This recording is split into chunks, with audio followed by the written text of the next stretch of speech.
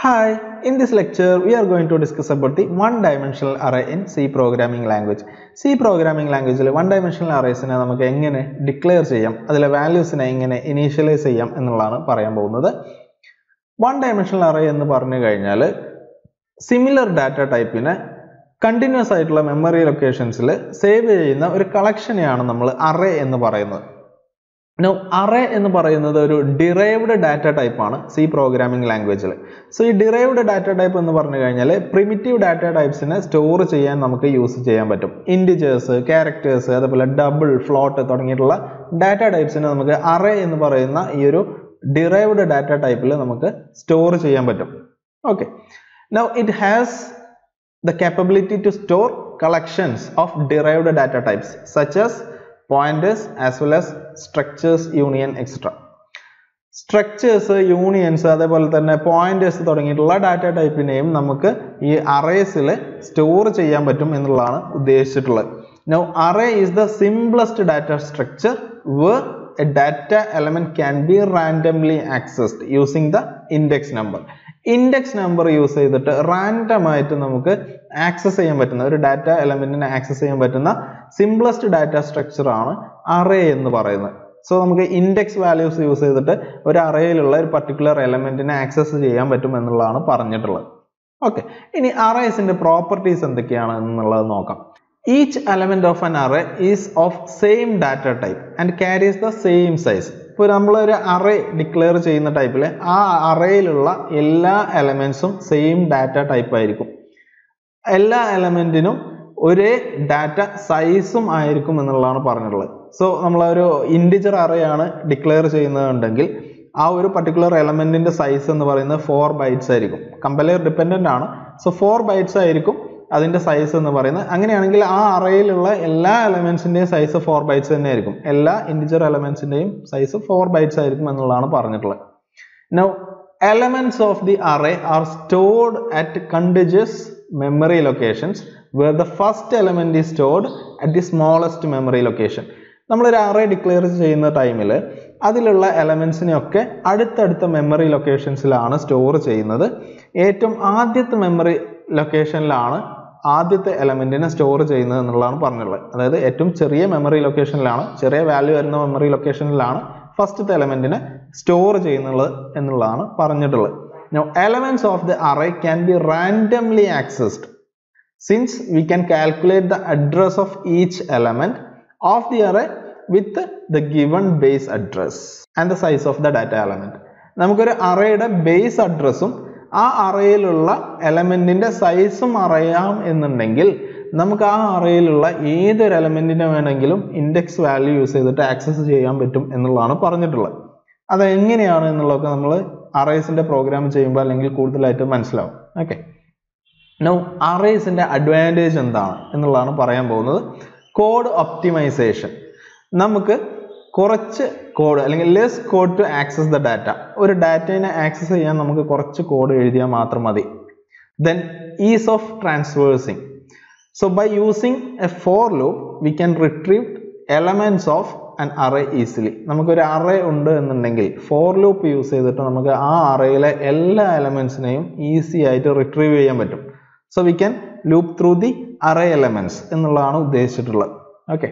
Now is of sorting. To sort the element of an array, we only need few lines of code.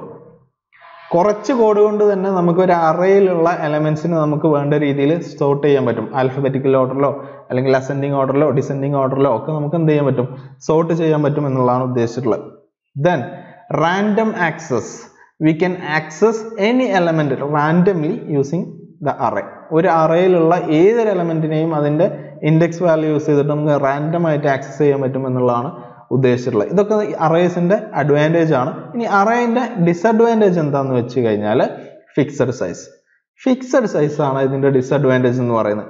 അതായത് നമ്മൾ ഇതിനെ declare ചെയ്യുന്ന ടൈമിൽ നമ്മൾ define ചെയ്തിട്ടുള്ള സൈസ് അത് ഫിക്സഡ് ആയിരിക്കും. We cannot exceed the limit. ആ ഒരു ലിമിറ്റ് നമുക്ക് എക്സീഡ് ചെയ്യാൻ പറ്റില്ല. അതായത് ഡൈനാമിക്കലി ഈ ഒരു അറേയുടെ സൈസ് നമുക്ക് ഗ്രോ ചെയ്യൽ പോസിബിൾ അല്ല എന്നുള്ളതാണ് ഉദ്ദേശിച്ചിട്ടുള്ളത്. സോ അതാണ് ഇതിന്റെ ഒരു ഡിസഡ്വാൻറ്റേജ് എന്ന് പറയുന്നത്. ഇനി നമുക്ക് ഒരു array എങ്ങനെ ഡിക്ലെയർ ചെയ്യാം, അതിനെ എങ്ങനെ ഇനീഷ്യലൈസ് ചെയ്യാം എന്നുള്ളത് നോക്കാം. സോ ഇവിടെ നോക്കിക്കഴിഞ്ഞാൽ നമ്മൾ array ഡിക്ലറേഷന് നമ്മൾ ആദ്യം യൂസ് ചെയ്യുന്നത് ഡാറ്റ ടൈപ്പ്. നമ്മളുടെ array ഏത് ഡാറ്റ ടൈപ്പിലുള്ളതാണ് എന്നുള്ളത് നമുക്കറിയാം. ഇൻറ്റിജേഴ്സ് ആണോ, ക്യാരക്ടേഴ്സ് ആണോ, ഫ്ലോട്ടിംഗ് പോയിന്റ് നമ്പേഴ്സ് ആണോ, അല്ലെങ്കിൽ ഡബിൾ ആണോ നമ്മളുടെ array സ്റ്റോർ ചെയ്യുന്നത്, അതിനെയാണ് ഡാറ്റ ടൈപ്പ് എന്ന് പറയുന്നത്. ഇന്റിജർ വാല്യൂസ് സ്റ്റോർ ചെയ്യാനുള്ള array ആണെന്നുണ്ടെങ്കിൽ നമ്മളുടെ ഡാറ്റ ടൈപ്പ് ഇന്റ് ആയിരിക്കും. So first is the data type. Then array name, ഏത് array ആണോ നമുക്ക് ഏത് നെയിമിലാണോ നമ്മളുടെ array വേണ്ടത് അതിനെയാണ് array നെയിം എന്ന് പറയുന്നത്. അതിനുശേഷം നമുക്ക് എത്ര സൈസ്, എത്ര മെമ്മറി ലൊക്കേഷൻ അലോക്കേറ്റ് ചെയ്യണം, അതാണ് സൈസ് ഓഫ് array എന്ന് പറയുന്നത്. സോ അതിനുശേഷം സെമികോളൻ. ഈ രീതിയിലാണ് ഇതിനെ ഡിക്ലെയർ ചെയ്യുന്നത്. സോ അതിന് എക്സാമ്പിൾ ആയിട്ട് നോക്കിക്കഴിഞ്ഞാൽ നമുക്കൊരു സ്റ്റുഡൻറ്റിൻ്റെ മാർക്സ്, 4 സബ്ജക്റ്റിലുള്ള മാർക്സ് അല്ലെങ്കിൽ 5 സബ്ജക്റ്റിലുള്ള മാർക്സ് നമുക്ക് സ്റ്റോർ ചെയ്യണമെന്നുണ്ടെങ്കിൽ ഈ ഒരു രീതിയിൽ നമുക്ക് arrayനെ ഡിക്ലെയർ ചെയ്യാം. ഇൻഡ്, നമ്മളുടെ മാർക്ക് എന്ന് പറയുന്നത് ഇൻറ്റിജർ വാല്യൂസ് ആണ്. സോ 1 2 3 4 എന്നുള്ള അല്ലെങ്കിൽ 20 21 എന്നുള്ള രീതിയിലാണ് മാർക്ക് വരുന്നത്. സോ ഇൻറ്റിജേഴ്സ് ആണ്. അതുകൊണ്ട് തന്നെ ഡാറ്റ ടൈപ്പ് ഇൻഡ് ആണ്. മാർക്സ് എന്നുള്ളതാണ് നമ്മളുടെ array നെയിം. സോ മാർക്സിനെയാണ് നമ്മൾ സ്റ്റോർ ചെയ്യുന്നത് ഒബ്വിയസ്ലി. അതുകൊണ്ട് മാർക്സ് എന്നുള്ള arrayയിലാണ് നമ്മൾ മാർക്സിനെ സ്റ്റോർ ചെയ്യുന്നത്. മാർക്സ് എന്നുള്ളതാണ് array നെയിം ആയിട്ട് നമ്മളിവിടെ യൂസ് ചെയ്തിട്ടുള്ളത്. ഇനി അതിൽ നമുക്ക് 5 അല്ലെങ്കിൽ 4 സബ്ജക്റ്റിന് എന്ത് ചെയ്യാൻ പറ്റും, സ്റ്റോർ ചെയ്യാൻ പറ്റും. അതാണ് ഇവിടെ കാണിച്ചിട്ടുള്ളത്, 4 എന്നുള്ളതുകൊണ്ട് മീൻ ചെയ്തിട്ടുള്ളത്. ഓക്കെ, ഇനി ഈ മാർക്സ് എന്ന് പറയുന്ന arrayയിൽ നമുക്ക് അതിൻ്റെ ഇൻഡെക്സ് വാല്യൂസ് സ്റ്റാർട്ട് ചെയ്യുന്നത് 0-യിലാണ്. സോ മാർക്സ് ഓഫ് 0, അതായത് ഫസ്റ്റ് മെമ്മറി ലൊക്കേഷനിൽ വരുന്ന മാർക്ക് എന്ന് പറയുന്നത് 87, സെക്കൻഡ് മെമ്മറി ലൊക്കേഷൻ അതായത് ഫസ്റ്റ് ഇൻഡെക്സിൽ വരുന്നത് 95, third memory location that is the second ഇൻഡെക്സിൽ വരുന്നത് 93, അതിനുശേഷം മാർക്സ് ഓഫ് 3 എന്ന് പറയുന്നത് 75. ഈ രീതിയിലാണ് എന്ത് ചെയ്യുന്നത്, നമ്മൾ അതിനെ ഇനീഷ്യലൈസ് ചെയ്യുന്നത്. ഈ രീതിയിൽ നമുക്കതിനെ ഇനീഷ്യലൈസ് ചെയ്യാം. ഇതിങ്ങനെ ഡിക്ലെയർ ചെയ്ത് കഴിഞ്ഞാൽ നമുക്ക് ഈ രീതിയിൽ ഇനീഷ്യലൈസ് ചെയ്യാൻ പറ്റും. ഇനി ഡിക്ലറേഷനും ഇനീഷ്യലൈസേഷനും ഒരു ലൈനിൽ തന്നെ നമുക്ക് ചെയ്യാൻ പറ്റും. അതാണ് ഇവിടെ കാണിച്ചിട്ടുള്ളത്. സോ ഇൻഡ് മാർക്സ് 4 എന്ന് പറഞ്ഞു കഴിഞ്ഞിട്ട് നമ്മളിവിടെ നമ്മൾ അതിൻ്റെ വാല്യൂസിന് ഇനീഷ്യലൈസ് ചെയ്യുന്നുണ്ട് യൂസിങ് എ കേർലി ബ്രേസ്. ഒരു കേർലി ബ്രേസിൻ്റെ ഉള്ളിൽ കോമാസ് യൂസ് ചെയ്തിട്ട് നമുക്ക് എന്ത് ചെയ്യാൻ പറ്റും, വാല്യൂസിനെ ഇനീഷ്യലൈസ് ചെയ്യാം. സോ മാർക്സ് ഓഫ് 0 എന്ന് പറയുന്നത് 87, മാർക്സ് ഓഫ് 1 എന്ന് പറയുന്നത് 95, മാർക്സ് ഓഫ് 2, മാർക്സ് ഓഫ് 3 എന്ന് പറയുന്നത് 75. എന്നിട്ട് നമുക്ക് സെമി കോളൻ വെച്ചിട്ട് എൻഡ് ചെയ്യാൻ പറ്റും. സോ ഈ ഒരു രീതിയിൽ നമ്മൾ ഇനീഷ്യലൈസ് ചെയ്യുന്ന ടൈമിൽ നമുക്കിവിടെ സൈസ് സ്പെസിഫൈ ചെയ്യേണ്ടതായിട്ട് വരുന്നില്ല. കാരണം ഇത് ഫിക്സഡ് സൈസ് ആണ്. ഇനീഷ്യലൈസിങ്ങിൽ തന്നെ നമ്മൾ സൈസ് ഒബ്വിയസ്ലി നമ്മൾ പറയുന്നുണ്ട്. അതുകൊണ്ട് നമ്മളിവിടെ ഒരു സെപ്പറേറ്റ് സൈസ് പറയേണ്ട ആവശ്യമില്ല. നമുക്ക് ഈ ഒരു ലൈന് പോലത്തെ മോഡിഫൈ ചെയ്തിട്ട് എഴുതാനും പറ്റും. അതായത് നമുക്ക് സൈസിന്റെ റെപ്രസെൻറ്റേഷൻ ആയിട്ടുള്ള 4 നമുക്ക് ഒഴിവാക്കാൻ പറ്റും. ബിക്കോസ് നമ്മൾ ഇനീഷ്യലൈസേഷനും കൂടെ ഒപ്പം ചെയ്യുന്നുണ്ട്. അതുകൊണ്ട് തന്നെ മെമ്മറി ലൊക്കേഷൻ അപ്പോൾ തന്നെ ചെയ്യുന്നുണ്ട്. സൈസ് നമ്മൾ സെപ്പറേറ്റ് സ്പെസിഫൈ ചെയ്യേണ്ട ആവശ്യം വരുന്നില്ല. ഓക്കെ, സോ ഈ രീതിയിൽ നമുക്ക് എന്ത് ചെയ്യാൻ പറ്റും, ഡിക്ലറേഷൻ ആൻഡ് ഇനീഷ്യലൈസേഷൻ പോസിബിൾ ആണ് എന്നുള്ളതാണ് പറഞ്ഞിട്ടുള്ളത്. ഇനി സിമ്പിളായിട്ട് ഇതിൻ്റെ ഒരു പ്രോഗ്രാം ചെയ്ത് കഴിഞ്ഞാൽ കൂടുതലായിട്ട് മനസ്സിലാവും. സിമ്പിളായിട്ടുള്ള ഒരു പ്രോഗ്രാം നമുക്ക് ചെയ്യാം. Let's move on to the programme. So നമ്മളിവിടെ ചെയ്യാൻ പോകുന്നത് ഒരു 1 ഡയമെൻഷണൽ array നമ്മൾ ഡിക്ലെയർ ചെയ്യാൻ പോവുകയാണ്. അതിനുശേഷം അതിലൂടെ നമുക്ക് ഫോർ ലൂപ്പ് യൂസ് ചെയ്തിട്ട് അത് ലൂപ്പ് ചെയ്തിട്ട് പ്രിന്റ് ചെയ്യാൻ പോവാണ്. So first of all I am going to right an array ARR എന്നാണ് ഞാൻ, അല്ലെങ്കിൽ നമുക്ക് മാർക്ക് തന്നെ കൊടുക്കാം, മാർക്സ് ദെൻ മാർക്സ്. സോ ഈ ഒരു ബ്രാക്കറ്റ് റെപ്രസെന്റ് ചെയ്യുന്നത് ഇത് array എന്നുള്ളതാണ്. ഓക്കെ, array ഓഫ് ഇൻറ്റിജേഴ്സ് എന്നുള്ളതാണ് ഈ ഒരു സ്ക്വയർ ബ്രാക്കറ്റ് റെപ്രസെന്റ് ചെയ്യുന്നത്. സോ അതിൻ്റെ വാല്യൂസിനെ ഞാൻ ഇനീഷ്യലൈസ് ചെയ്യാൻ പോവാണ്. Something like 20, then 21, 22, 23.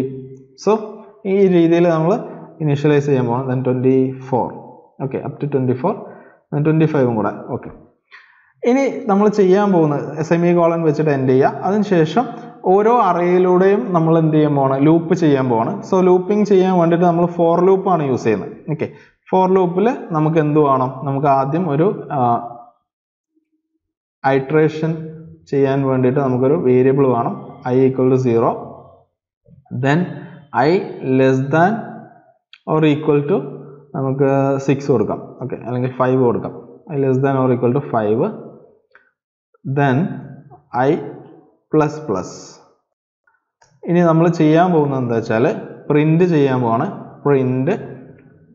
printf നമ്മൾ അറേസിലുള്ള എലമെന്റിനെയാണ് പ്രിന്റ് ചെയ്യാൻ പോകുന്നത്. നമ്മുടെ എലമെന്റ് എന്ന് പറയുന്നത് ഇൻറ്റിജർ ആണ്, അതുകൊണ്ട് നമുക്ക് %d മതി. percentage d അതിനുശേഷം ഒരു സ്പേസ് കൊടുക്കാം. ഇനി ഈ percentage d യിൽ എന്താണ് വരുന്നത്? മാർക്സ് എന്ന് പറയുന്ന അറേയിലുള്ള എലമെന്റ് ആണ്. സോ ഏത് എലമെന്റ് വരും? ഫസ്റ്റത്തെ എലമെന്റ് ആദ്യം വരണം, അതായത് മാർക്സ് ഓഫ് 0 വരണം. അപ്പോൾ ഇവിടെ i = 0 ഉണ്ട്, അപ്പോൾ നമുക്ക് മാർക്സ് ഓഫ് i കൊടുക്കാം. സോ ഫസ്റ്റ് ഐറ്ററേഷനിൽ മാർക്സ് ഓഫ് 0 വരും, സെക്കൻഡ് ഐറ്ററേഷനിൽ മാർക്സ് ഓഫ് 1 വരും. അങ്ങനെ ആ രീതിയിൽ ഇത് പ്രിന്റ് ആവും. നമുക്കിതൊന്ന് കമ്പൈൽ ചെയ്ത് നോക്കാം. So first compile this. Yes, we forgot to place a semicolon here. Semicolon ഇടാം. Now compile this again. Now no errors, no warning. If you run this, you can see the output is 20, 21, 22, 23, 24, 25. ഈ രീതിയിൽ നമ്മൾ print ചെയ്ത് വന്നിട്ടുണ്ട്. Okay, അപ്പോൾ ഇവിടെ നമ്മൾ 5 എന്ന് കൊടുക്കാനുള്ള കാരണം എന്താണ്? ഇൻഡെക്സ് 5 വരെയാണ് വരുന്നത് അല്ലേ? Index of 0, 1, 2, 3, 4, 5. ഇൻഡെക്സ് ഓഫ് 5 വരെയാണ് വരുന്നത്. ഇപ്പോൾ ഇവിടെ നമ്മൾ 4 ആക്കി കഴിഞ്ഞാൽ ഈ 25 പ്രിന്റ് ആവുന്നുണ്ടാവില്ല. നമുക്ക് ചെക്ക് ചെയ്ത് നോക്കാം. റൈറ്റ്, 25 പ്രിന്റ് ആയില്ല, ബാക്കിയുള്ളത് വരെ നമുക്ക് എന്തായി? പ്രിന്റ് ആയി. അതായത് marks of 0, marks of 1, marks of 2, marks of 3, marks of 4 വരെ പ്രിന്റ് ആയിട്ടുണ്ട്. ഇനി നമുക്ക് 6 കൊടുത്തു കഴിഞ്ഞാൽ എന്താ വരിക എന്നുള്ളത് നോക്കാം. 6 കൊടുത്തു കഴിഞ്ഞാൽ compile this, run this. Now you can see എന്താ വന്നിട്ടുള്ളത്? യെസ്, 20, 21, 22 അപ് ടു 25 പ്രിന്റ് ചെയ്തിട്ടുണ്ട്. അതിനുശേഷം 6 പ്രിന്റ് ചെയ്തിട്ടുണ്ട്. ഈ 6 എന്ന് പറയുന്ന ഒരു ഗാർബേജ് വാല്യൂ ആണ്. അതായത് നമ്മുടെ മാർക്സ് ഓഫ് 6 എന്ന് പറയുന്ന മെമ്മറി ലൊക്കേഷനിലുള്ള വാല്യൂ ആണ് ഇത് പ്രിന്റ് ചെയ്തിട്ടുള്ളത്. ആക്ച്വലി മാർക്സ് ഓഫ് 6 എന്നുള്ള മെമ്മറി ലൊക്കേഷനിൽ നമ്മളൊന്നും ഇനീഷ്യലൈസ് ചെയ്തിട്ടില്ല. അപ്പോൾ അതൊരു ഗാർബേജ് വാല്യൂ ആയിട്ടാണ് പ്രിന്റ് ചെയ്തിട്ടുള്ളത്. ഇനി ഇത് 7 ആക്കി കഴിഞ്ഞാൽ നമുക്ക് കൂടുതലായിട്ട് മനസ്സിലാവും. സോ 6, 7 പൊസിഷനിൽ എന്താണ്? ഗാർബേജ് വാല്യൂസ് ആണ് വരിക. കണ്ടോ, 6, 7 പൊസിഷനിൽ ഗാർബേജ് വാല്യൂസ് ആണ് വന്നിട്ടുള്ളത്.